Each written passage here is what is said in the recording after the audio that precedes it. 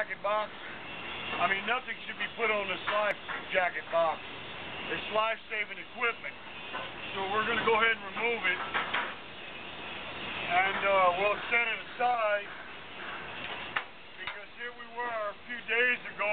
We filled up these life jacket boxes full of life jackets, and we covered the top because of all the welding going on here. So, I mean, we don't want to damage life-saving equipment.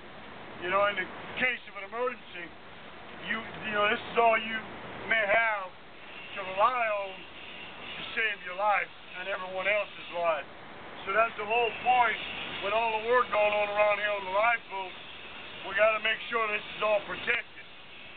So we'll go ahead and get some more plastic and just make another wrap and get a better seal, and we'll be good to go, just as well as it on the other side.